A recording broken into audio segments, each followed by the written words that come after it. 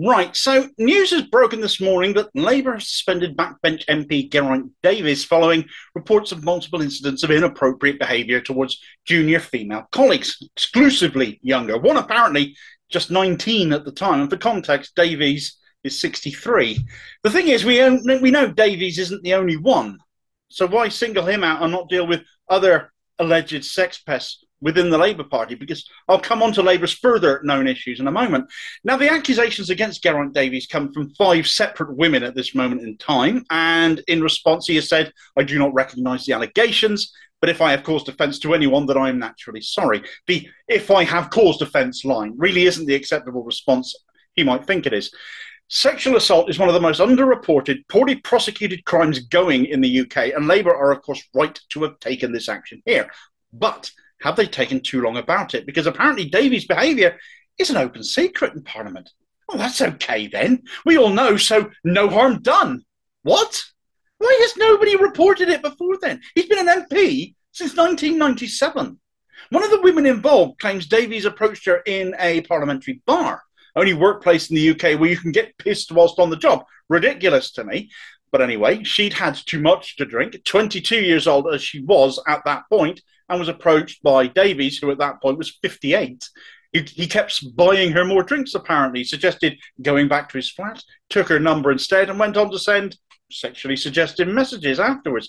Another woman, the 19-year-old as she then was repeatedly approached at conferences, was repeatedly singled out by him, wanting private chats and an invitation to his hotel room. It left her feeling uncomfortable and under pressure.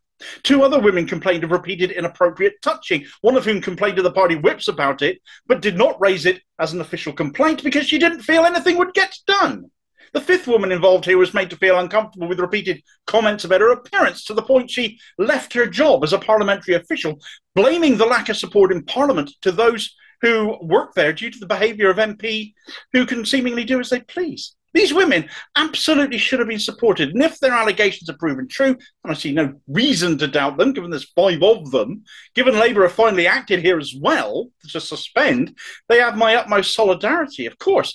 These accusations, to my mind, absolutely constitute sexual harassment. These are multiple accusations of non-consensual contact, ongoing unwelcome touching, repeated targeted contact, verbal and non-verbal, inappropriate comments by a much older man, and one in a position of power at that, all ignored apparently for years, given the open secret of his apparent behaviour. Getting out, given the lack of support, is likely the best thing any of these women could have done, in which case victims of this suffer depression, they suffer anxiety, PTSD. These are serious issues, ongoing health issues. It can affect people and blight people for the rest of their lives even, and such behaviour needs to be treated with the utmost seriousness. But as I said at the start, Davies isn't the only one. And as much as Labour are doing the right thing here and now concerning him, what about all the other accusations? There was Birmingham Perry Bar MP Khalid Mahmood, who was taken to tribunal for unfair dismissal after Elena Cohen, a member of his staff who blew the whistle on domestic violence against another of his members of staff whom she was in a relationship with. And Mahmood was also ignoring anti-Semitic attacks against her, as she just happened to be Jewish as well. She took her complaint straight to Keir Starmer and David Evans, the General Secretary of the Labour Party, and they repeatedly ignored her. Well, she won her tribunal case in the end over being wrongfully sacked by Mahmood, who decided to take the position of protecting the aggressor and not the aggressee, and who has treated the allegations against her with contempt by sacking her instead of addressing them. Starmer continues to pose with Mahmood in photos, hasn't done anything at all about him and the findings against him in his office. Cohen is now on record as saying Starmer is unfit to run the country, and she now plans to stand against Mahmood at the next election after being turned down by the Labour NEC by a Luke Akehurst-led panel, no less, specifically because she blew the whistle to protect other women.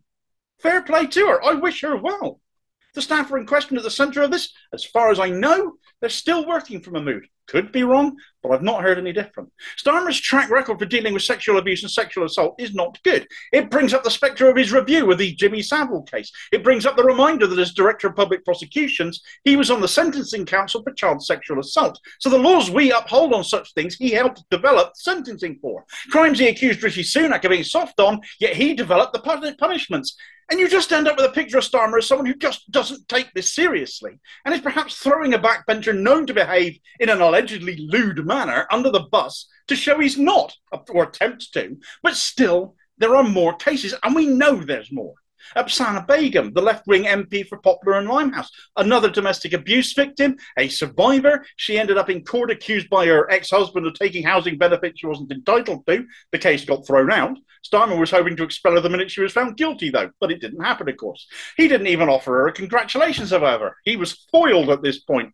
After she, and later when she was standing to be the candidate for Labour again come the next election, for Poplar and Limehouse, her ex-husband struck again, a Labour councillor as he is, to see her triggered.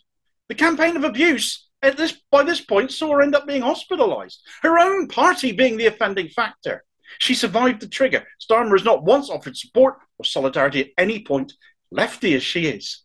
Former Chester MP Chris Matheson threatened sexual violence against a junior staffer and was found guilty thereof in court. Labour hurriedly suspended him as an MP after the guilty verdict, but literally compare this to Geraint Davies here and now. Matheson was a Blairite and a Starmer ally, of course. Davies, much less so. So again, it's one rule for some and another for others. Factionalism at play, even when it comes to such as this. Matheson eventually resigned in disgrace, had nothing to do with Labour doing anything, even after the guilty verdict, to address his conduct. Just last week, I covered the readmission of Starmerite MP Neil Coyle, of course, a record of racism and sexual harassment there as well. So literally from one week to the next, we've seen Starmer flip-flop even over sexual harassment. Worst of all, though, are the unnamed offenders, still thus far unnamed, it seems, so as to protect their positions, because we know, thanks to a Daily Record article from April of last year, that 56 MPs in Parliament across all parties are under investigation by the parliamentary watchdog, the Independent Complaints and Grievances Scheme, the ICGS. And although the Record article does not name names, it does state that 2 of the complaints made relate to 2 Labour shadow cabinet ministers. In other words, 2 of Starmer's own front benchers have had allegations made against them, and not once has he acted to remove any of his front bench in relation to any such offence. In other words, we have to assume he is in fact protecting them. Geraint Davies might make Labour look tough on these crimes today, and absolutely should be dealt with appropriately, no argument there. If found guilty of such actions, he has no place of being an MP. But neither, it is clear to see, as several others. And of course, those 56 MPs alluded to, likely coming from all parties as they do, and they have a responsibility to deal appropriately with their people as well, and absolutely should. But the truth is, as far as Starmer's Labour is concerned, that this is all for show and carries no real intent, when we've seen others readmitted to the party and the anonymity of still more being protected as well. There may, in fact, be an even more base explanation for why Davies is being singled out when there are so many others who are not being acted upon, or allegations connected with are not being acted upon.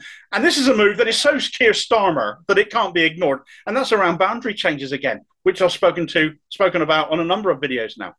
Under the boundary changes coming before the next general election, Geraint Davies' seat of Swansea West is getting abolished, and the MPs to be sharing the spoils of his patch would be Starmerites Carolyn Harris, Starmer's former personal private secretary, and Tonia Antoniazzi, the shadow minister for Northern Ireland.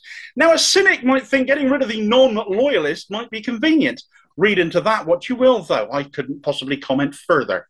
Anyway, the Neil Coyle story I went into more detail as I covered it last week, as I said. So after you've liked, shared and subscribed to the channel, daily news and views that pulls apart those biased mainstream narratives and offer up truth behind some of the headlines as I've done here, you can get the detail on that Coyle story. The man Starmer has just readmitted to the party that apparently he now counts as the high-quality candidates that Starmer's after even. And I'll catch you on the next video. Cheers, folks.